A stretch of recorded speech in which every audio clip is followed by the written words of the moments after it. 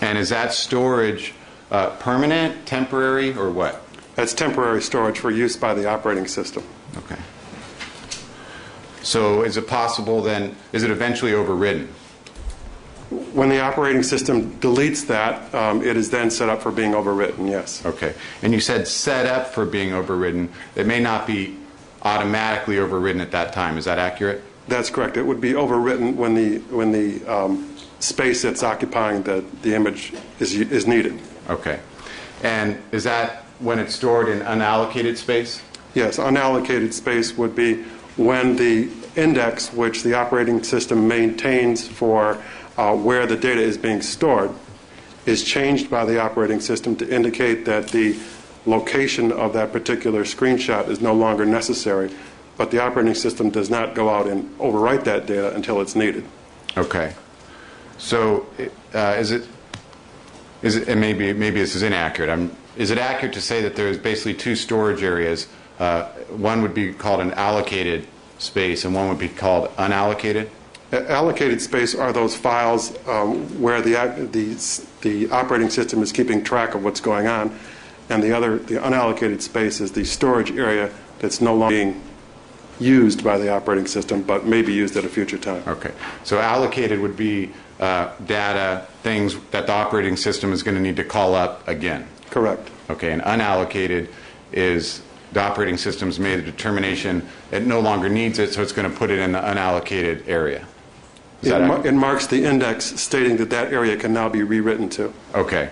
And it will stay in that unallocated area until and if the time that it's actually overridden with additional data. That's correct. And generally, the larger the storage area, the less likely that data will be overwritten over time. Okay. Now, sir, in your capacity as a forensic examiner with the DEA, did you conduct analysis on the iPhone as it relates to this case? Yes, I did. Okay. You don't have a people's exhibit, and we will be entering into a stipulation. But I have a plastic bag that I'd first like to show the witness. May I approach the witness, Your Honor? Yes. Okay. And actually, I'll mark this bag and its contents at this time, Your Honor, as I believe People's 83. Correct.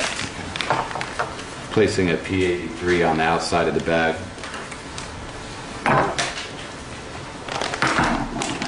Mr. Marx, I want to ask you, first of all, about the outside of this bag. People's 83. Do you see the date on there, July 28, 2009? Yes, I do. Okay. Was that the date this was recovered, to your knowledge? That's correct. And does that also indicate your name or initials somewhere on that envelope? Yes, it shows that I opened it. Okay. And let me take this. For the record, Your Honor, I'm now going to open up the plastic envelope of People's 83 and remove the contents. You may. I'm cutting the top section of the plastic evidence bag. I'm removing an iPhone wrapped in bubble wrap, undoing the packaging, and removing what was the iPhone, which was collectively marked as People's 83 for identification. May I approach the witness, Your Honor? Yes.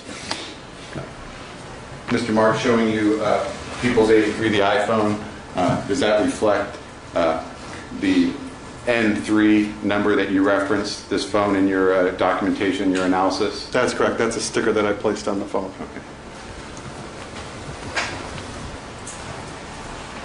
At this time, Your Honor, I propose a stipulation that People's 83 booked as LAPD item 161, an iPhone with telephone number 702-862-0973, was recovered by law enforcement from defendant Conrad Murray on July 28, 2009. While in law enforcement possession, this iPhone was analyzed by forensic analysts from the Department of Justice, Drug Enforcement Administration, and following the forensic analysis, the iPhone was booked and returned into LAPD police custody. Counsel, so stipulate? We're talking about... Why don't you take a moment and confer informally off the record? Counsel are doing so. I'm sorry, so Yes. stipulated by So the stipulated. defense? Yes. By the people? Yes, Your Honor. Thank you. The stipulation is accepted by the court, and as I've indicated earlier, ladies and gentlemen, when both parties enter into a stipulation, that means they accept the facts as true, those facts are not disputed, and those facts must be accepted by you as true. Thank you. Thank you, Your Honor. You're welcome. Mr. Marks, then, on your analysis of Conrad Murray's iPhone, did you find screenshots on the phone related to the date of June 25th, 2009? Yes, I did. And is it fair to say that a very large number of screenshots were located, but only certain ones could be attributed to a particular date? That's correct. Okay. Putting it up on the Elmo here. Can you see that, Mr. Marks? Yes, I can. Okay. And on this screenshot, referencing different names, Tim Woolley, Kathy Jory, is there a date and time stamp on the bottom of this screenshot? Yes. Is that June 25th, 2009 at 7:03 a.m.? Yes. Okay. And with that date and time reference on the screenshot, what does that mean to you as a forensic analyst as it relates to this iPhone? It means that the mailbox that is depicted on the screen was last queried for new mail on that date and time. Okay. And so on June 25th, 2009, at 7:03 a.m. or thereafter, this screenshot was on the iPhone? That's correct. Okay, and someone, by necessity then, was manipulating the iPhone to make that screenshot appear? Yes. I have another screenshot, Your Honor, reflecting a date of 6/25/09 and a time of 9:45 a.m. Mr. Gorgin's reviewing the exhibit. I'd ask that that be marked People's 85 for identification. Yes.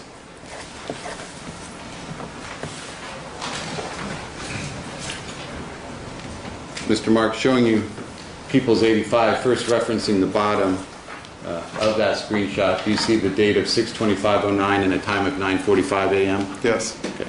And again, does that indicate to you that someone was manipulating and viewing that screenshot at 9:45 a.m. on 6/25/09 or basically immediately thereafter? It's an The expert. witness is an expert, 801. Overruled. Yes, it does. Okay. And in reference to this particular screenshot, there's a number, this screenshot actually shows 3 different references to a Connie Nung apparently sending emails to this iPhone. Is that accurate? Yes, it is. Okay. And were you able to then track down these particular emails to determine the contents of the emails? Yes. Okay.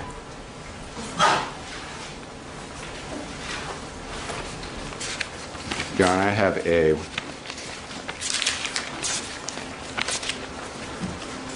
seven-page document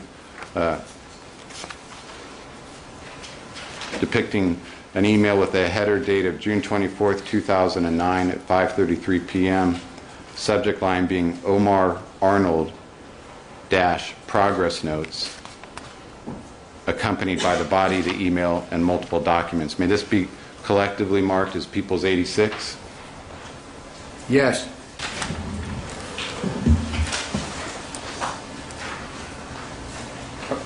May I proceed, Your Honor? You may.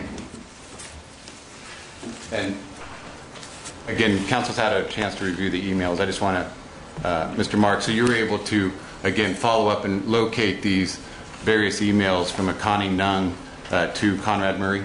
Yes, it was. Okay. And previously marked as People's 86 for identification. And I believe I had indicated it's got a sent date of June 24th, 2009 at 5:33 p.m.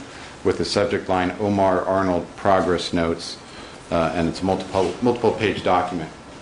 Mr. Marks, first showing you page 1, which again, may we dim the lights, Your Honor? I think I'll need them dimmed. We may. Regarding these various emails, Mr. Marks, is this the header of the email saying from Connie Nung, and that's NG last name? Yes. To Dr. Murray, GCA at sbcglobal.net. Yes. Okay. With the date of June 24th, 2009 at 5:33 p.m. Yes. And you see the subject of Omar Arnold progress notes? Yes. Okay.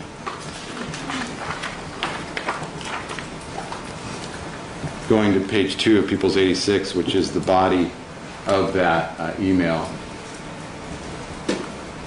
indicating, "Hello, Dr. Murray. Here are his progress notes. Please let me know if you can't open it. Thank you, Connie." Is that the body of the email that you recovered from the iPhone? Yes, it is. And then there were a number of documents attached to that email? That's right. Okay. The first page of those attachments, and I'll zoom in and out of this, but first to get a view, are these the handwritten notes of the first page of that attachment? Yes. Okay. And these handwritten notes reflect various dates of first date appearing to be November 19th, 2008, insomnia, anxiety. Is that accurate? Yes, it is. Okay. And proceeding down the page, there are multiple entries of specifically September 26, 2008, February 1st, 2008, April 12th, 2007, March 2007, which appears to be the last date on that page. Is that accurate? Yes, it is. Going to the next page and the next attachment as it relates to People's 86, and first I'll zoom out. Do you see this medical document or medical record reflected here, sir? Yes. Okay. Zooming in, reflects the name of Omar Arnold, correct? Yes. Okay. And various handwritten notes, Yes. including primary MD, Dr. C. Murray. Yes. Okay. And some handwritten notes regarding C/O apparently complained of, and some handwritten notes on that document? Yes. Okay.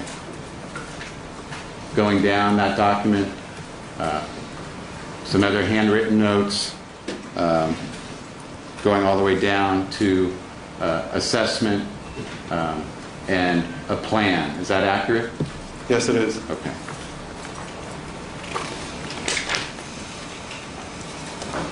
Going to the next page of People's 86, again zooming in, has the same name, Omar Arnold, Yes. with a date of January 11th, 2006. Yes. And again, various handwritten notes on that document. That's correct. The next page,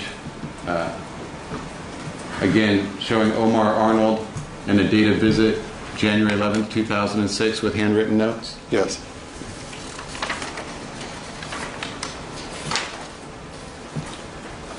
And the last page of this email attachment, again reflecting the name Omar Arnold and handwritten notes. Is that accurate? Yes, it is.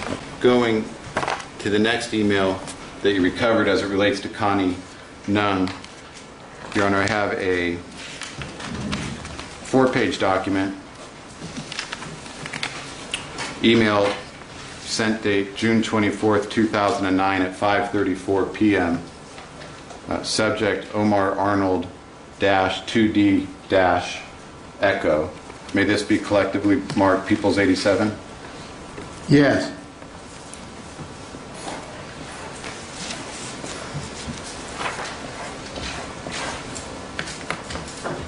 And again, before I get to People's 87, Mr. Marx, going back to People's 85, the screenshot, do you see on that document the last line visible on that screenshot being Connie Nunn, Omar Arnold, 2D echo, the date on the screenshot being June 25th, and the reference on the iPhone being yesterday? Yes. Okay. In relation to that particular email reference, Omar Arnold 2D echo, were you able to retrieve that email? Yes, I was. And then going to that email, People's 87, for identification, I'm going to zoom in on the header of that email.